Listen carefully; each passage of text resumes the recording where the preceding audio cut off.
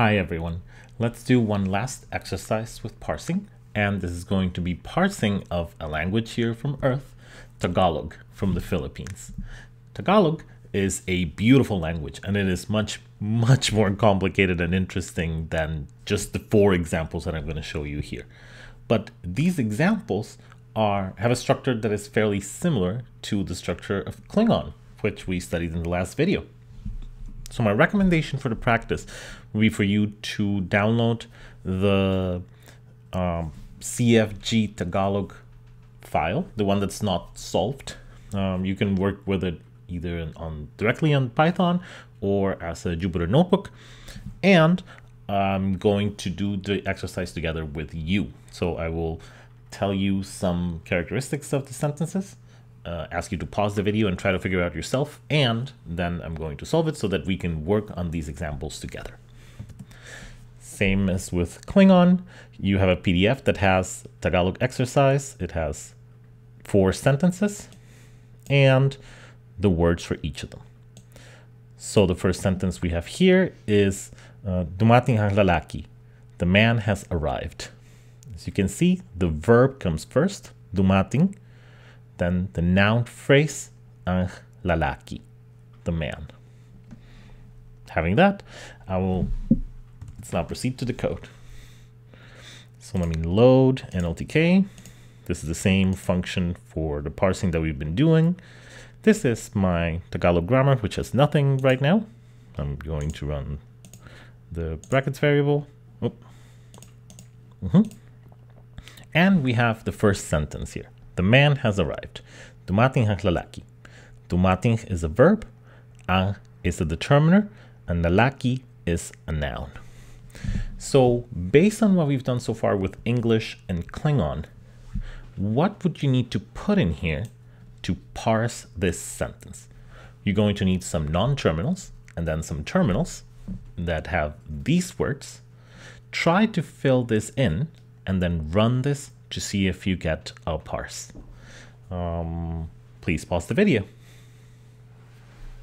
1, 2, 3, 4, 5.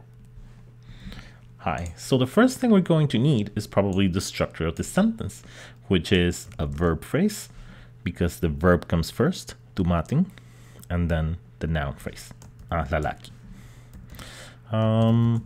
We are probably going to need a verb phrase, which in this case is just a verb, dumating. And we're going to need a noun phrase, which is a determiner, ang, and then a noun for man, lalaki. We have here verb, for example, dumating has arrived, then nouns, lalaki, man, and a determiner, ang. Let's make sure these are all nice and aligned.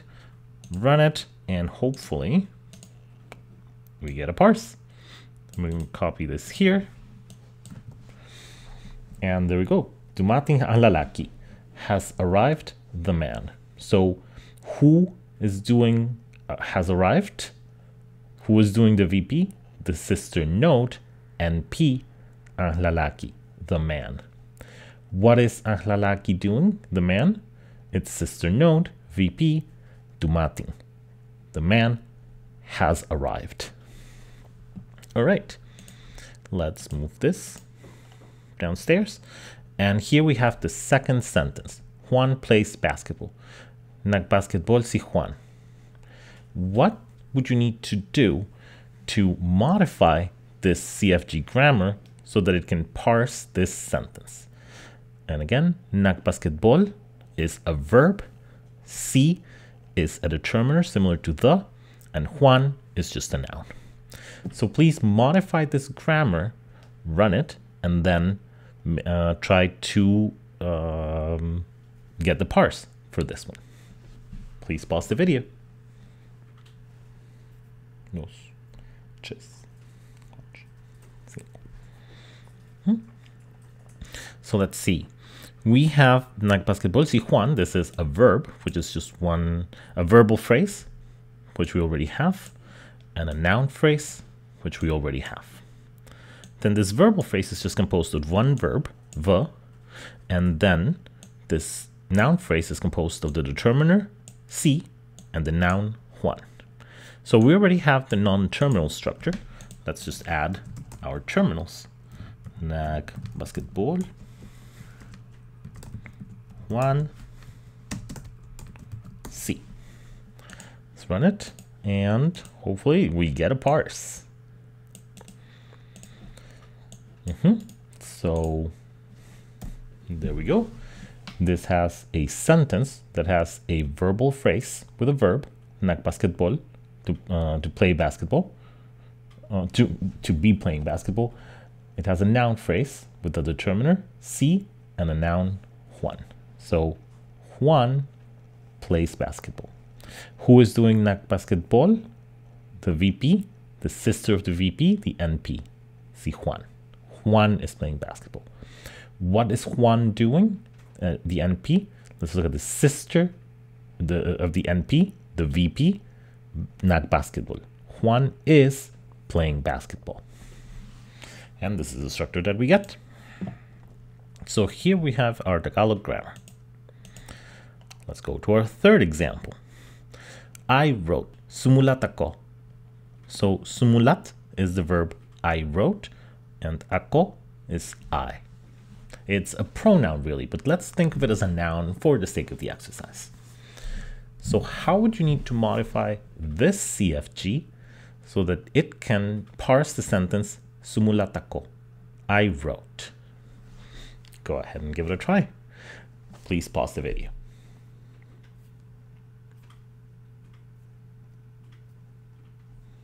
Welcome back. Let's see.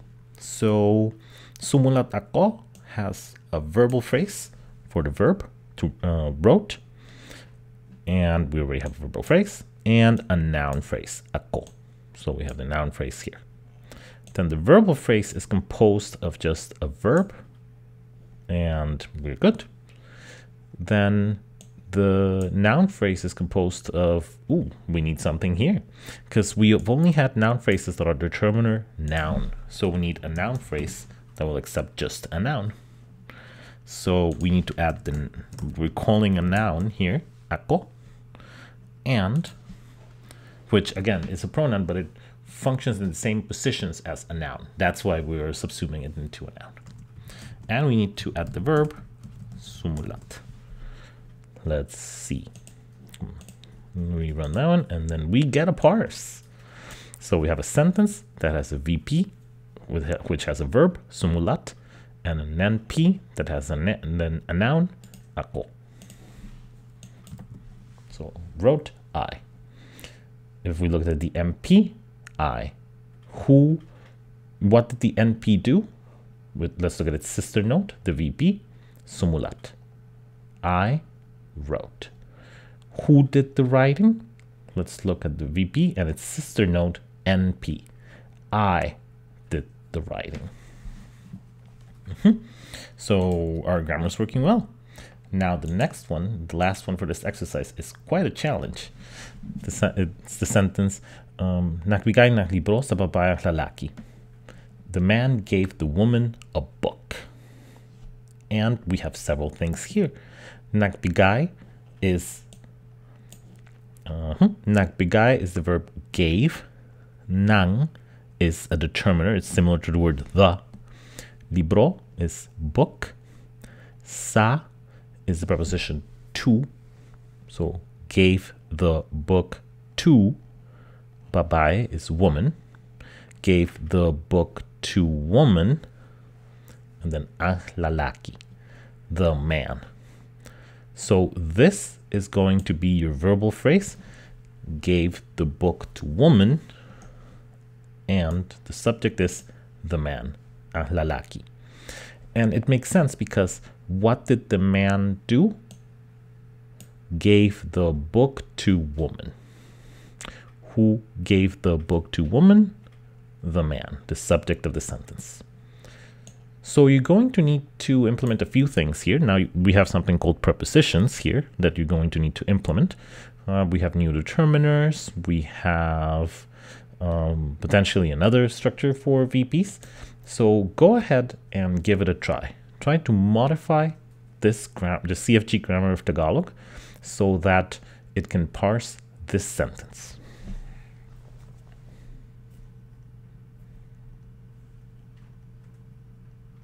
Obviously, I hope you paused the video. Welcome back. Let's make some modifications. So, nagbigay ng libro sa babae. We have a sentence that has a verb phrase here and a noun phrase here. So we already have a sentence that is verb phrase, noun phrase. We are going to need a new type of verb phrase because we only had verb. So we're going to need another verb phrase that takes a verb, a noun phrase for the direct object, the book, and a prepositional phrase for who's the beneficiary of the action, the woman. We are going to need to define a prepositional phrase. The prepositional phrase is a preposition and a noun phrase because it's to woman. What do we need to do? Well, we need to get the terminals for this verb phrase. So we need the verb nagbigay. We are going to need the N here, which is part of an NP, the book. So it's a determiner. Ng libro is a noun. We are going to then need to figure out what to do with sa babae. Sa babae is the prepositional phrase, which has the preposition sa and the noun babae. So let's create a new kind of non-terminal called a preposition. And this is going to be sa. And we need to add the noun babae, woman, to the nouns. So gave the book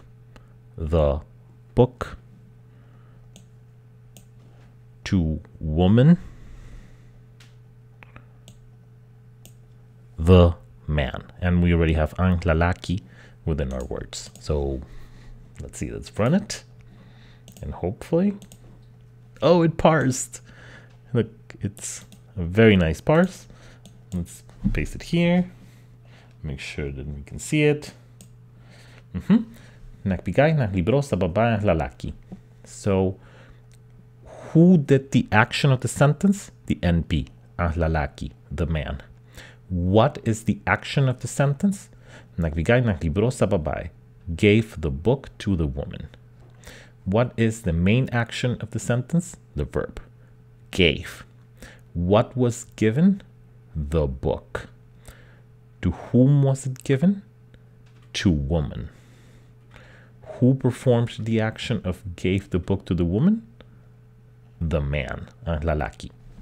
So again, our parse helps us, it builds a lot of structure into the sentence, which allows us to see relationships like who did what, for whom, and to what thing. That is what we're trying to do parsing. And as you can see, the parsing rules are different for every language, but in general, these rules can help us describe any human language. In the next couple of videos, we're going to look at structures called tree banks, which are large collections of parsed sentences, and how we can use those to then learn how to parse more sentences and extract valuable information from them.